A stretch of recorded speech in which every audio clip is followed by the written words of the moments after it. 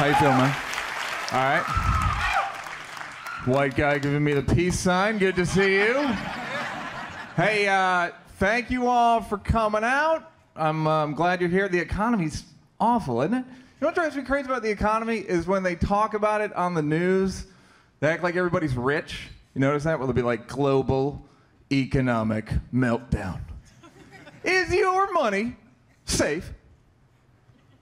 What do you mean, the $43 I have in my checking account? It should be okay. Thank you. Then you turn the channel and they're like, has the value of your property gone down? Huh. I don't know.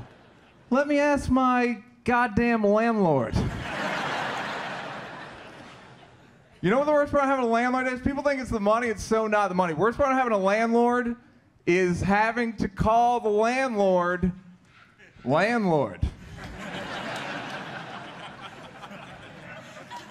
It's a bit of an exaggerated title, isn't it?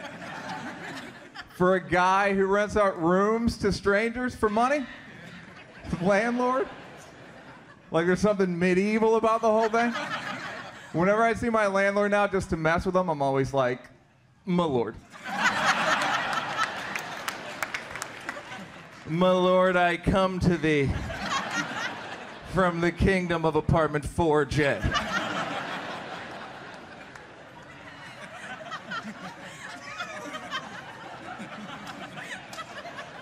My lord, if you wouldn't mind taking off your cape, I need you to unclog my toilet.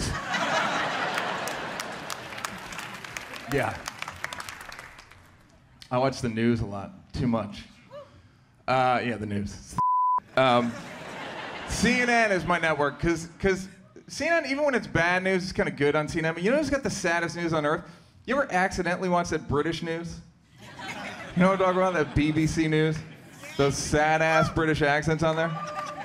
Just the way they pronounce countries on there bums me out, like Afghanistan. Ugh.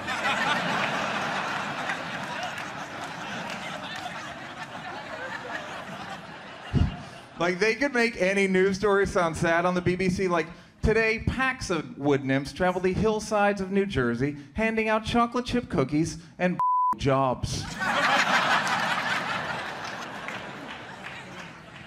We gotta stay out of New Jersey, Jesus. A lot of time on the internet as well. I heard about this website recently called It Gets Better. You guys know what this is? All right, if you don't know what it is, it's a website where gay teenagers that are getting bullied by Tracy Morgan. Kidding. I'ma stab you. I'm kidding. No. Gay teenagers that are getting bullied at school then go online, and adult gay celebrities will have videos for them going like, hey, I know you're getting bullied now, but just so you know, it gets better.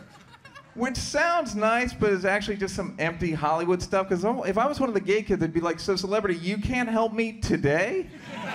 Celebrities are like, today? No, we're afraid of the bullies as well, but best of luck to you. You know what website would be way more effective than It Gets Better? Website called It Gets Worse. Where all the people that were super popular in high school had to leave videos about what losers they became later on in life. Wouldn't that be great? Yeah. Actually, wait, they have that. It's called Facebook. Bang! Bang!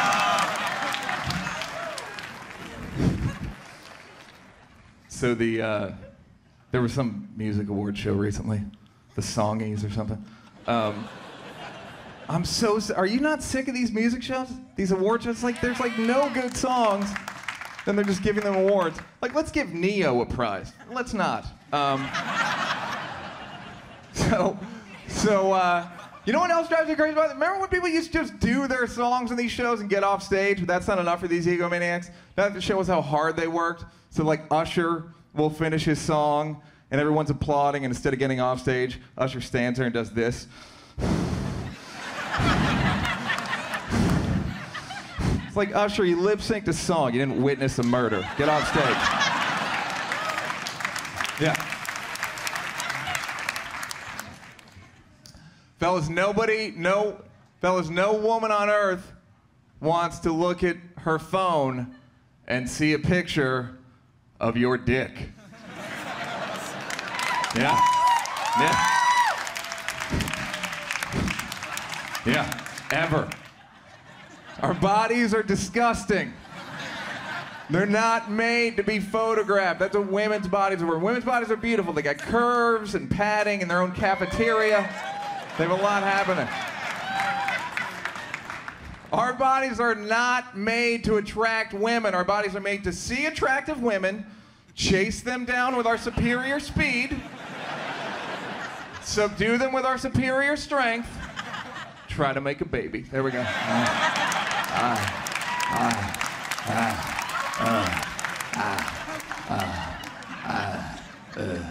This is the face I make. I love you. So I'm single. No, I'm single. So girls will send me pictures of their boobs sometimes, and it's the best. It's the best. That never happens to my married guy friends. I shouldn't say it never happens. My married guy friends, their wives will send them pictures of their boobs, but it's always with a note that says, like, I think my rash is back. So girls will send me pictures of their boobs, and then I gotta send something back, and this is about all we have to send. So, but fellas, women don't want that. So put something in the frame if you're gonna take a picture of it that women actually like. Put like a scented candle down there. Or like a gift certificate for Sephora. Yeah. Or like a bigger dick. Something.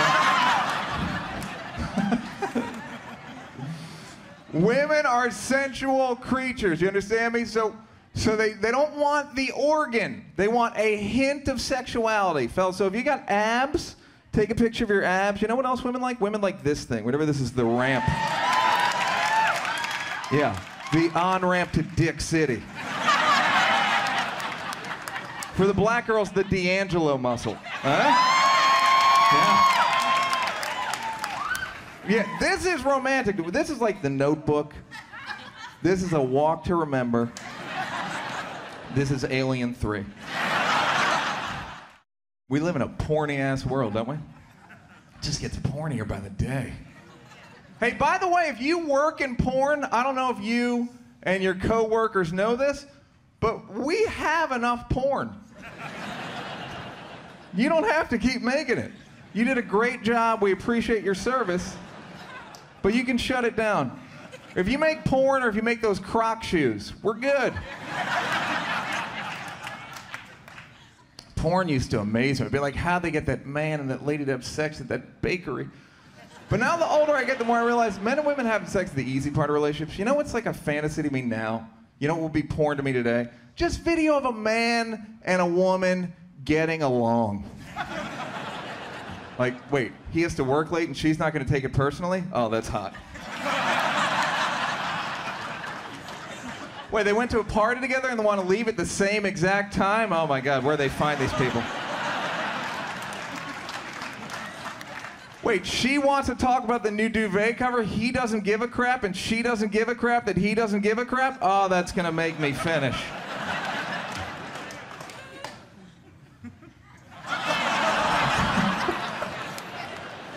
So we want you, ladies, and we want you, and we don't know how to get you. We used to just be able to chase you down and grab you, but I made that illegal like 10,000 years ago.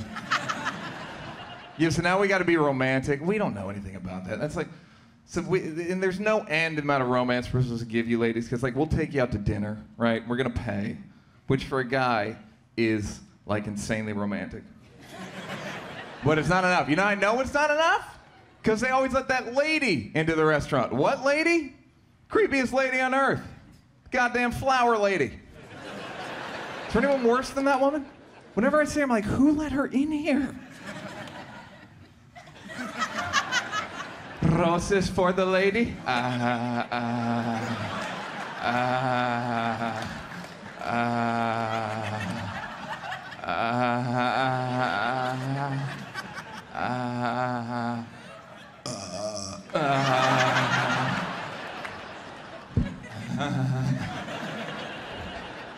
Do women even want the roses at the restaurant?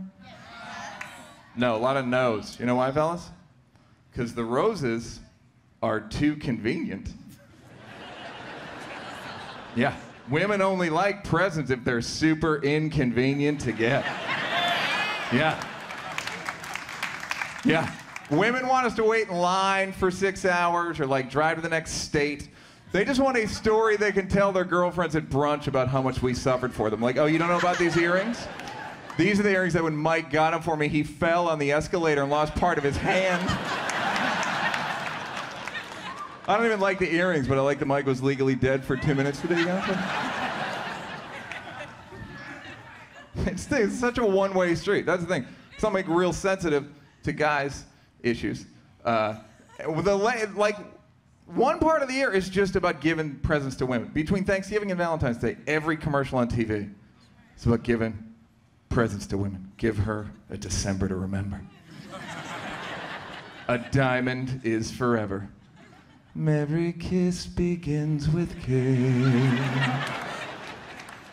You know why all the commercials are for women? Because you can't advertise what guys want. Yeah. Yeah. Like, legally, you're not allowed. You'll never see a commercial like, ladies, this holiday season, give him the gift he's been waiting for all year. A day of silence followed by a three-way with you and your hottest friend.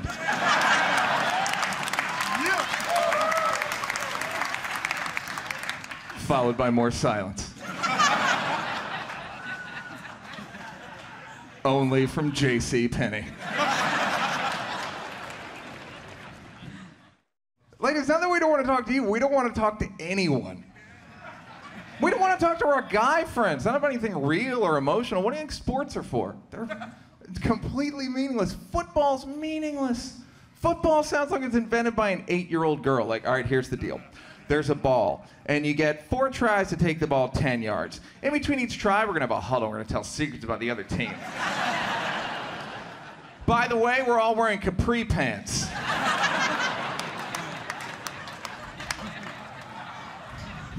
At halftime, the Black Eyed Peas are going to play. I don't know what women want to talk to us about. We're jerks.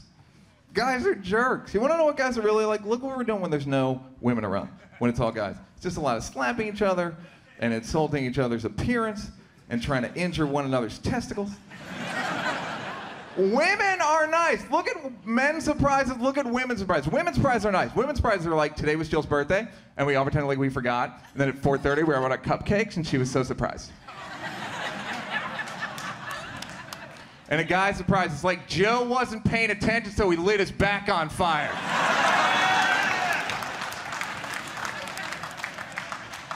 And then we found out it was his birthday. We set his car on fire, too. He was really surprised. Hey, where are we on Obama? We like him?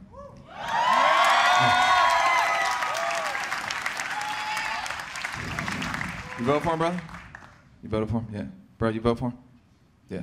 Every brother I know voted for him. Did brothers even need to punch the ballot, or you could just walk in and be like, all right, put me down for my man? Bitch, you know what the this is. All right.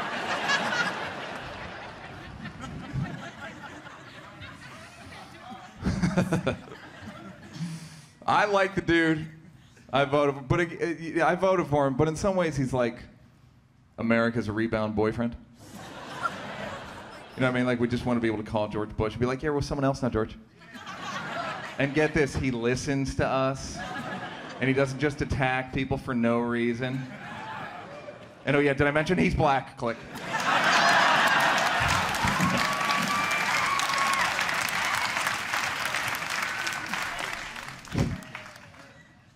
Yeah. You know, the other thing is he gets blamed for a lot of stuff, but I feel like 70% of the stuff he gets blamed for is Bush's fault. Yeah. Yeah. It's sad, because it's just another case of a brother being in the wrong place at the wrong time. Getting accused of some stuff he didn't do. America's like, freeze, put your hands against the White House. Like, it was George Bush and Dick Cheney. They just left.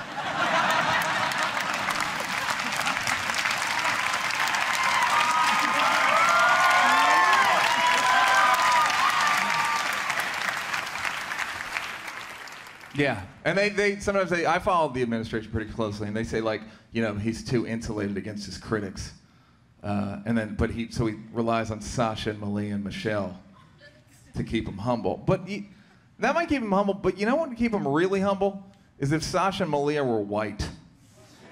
Cause they're like 12 and 14, they're sweet girls. But if they were white, there's no one meaner on earth than 12 and 14-year-old white girls. They're like the meanest little bitches on the planet. Cause now he comes home and he's like, Sasha, Malia, study hard, get no good school. And they're like, yes, daddy, we love you. But if they were white, he'd come home and be like, Sasha, Malia, study hard, get no good college. He'd be like, for what? You ruined the economy. There's not gonna be jobs when we get out, you jackass. We're going to Cancun. Hopefully you won't wreck America while we're gone, dumbass. Oh, look, Sasha, it's daddy's birth certificate. Psych, you don't have one, foreigner. Like I said, I like the dude, voted for him.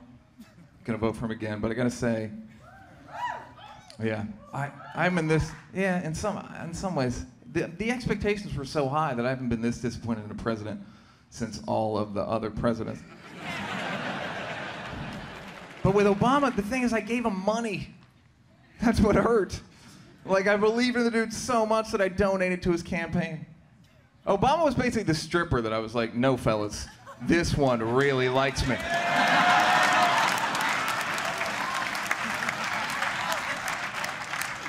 You want some hope, hope, hope? Hey, baby, you need some change? Hey.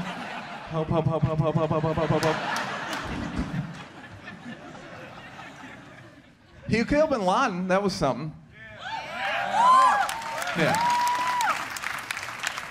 Then they got mad at Barack because he didn't release the photos. But again, Barack's a nerd, man. President Urkel. But America's so bloodthirsty they would have been happy unless Barack came out with like a teardrop tattoo and was like, yo, this Bin Laden stuff done, son.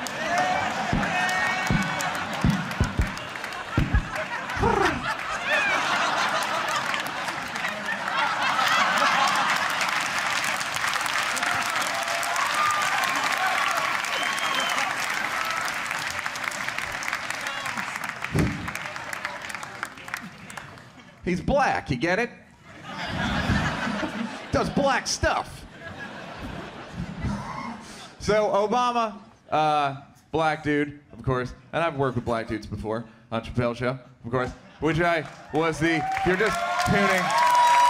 The reason all these people are applauding is because I co-created Chappelle's show, and it kind of scrambled my brain because now I think of everything in racial terms, and I still think of like racial sketches, because we used to do the best racial sketches on Chappelle's show. We did like the blind white supremacists, we did the bloopers from Roots. And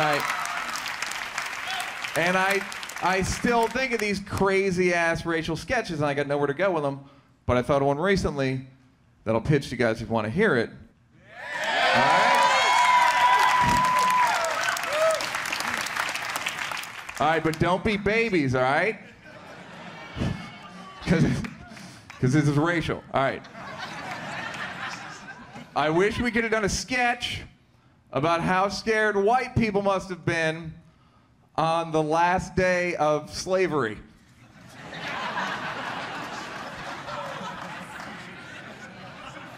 Because it was a real day.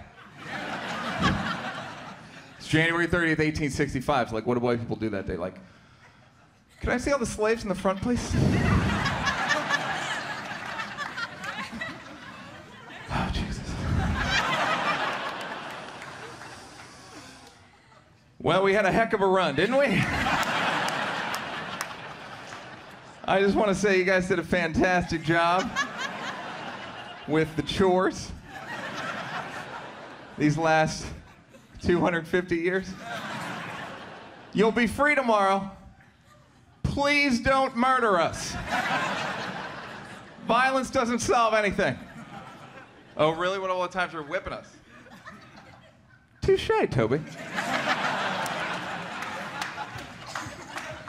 Touché. Now, if you guys wouldn't mind clearing out your stuff, the Mexican should be here any minute to replace it. All right, thanks you guys very much. It was fantastic. Good night.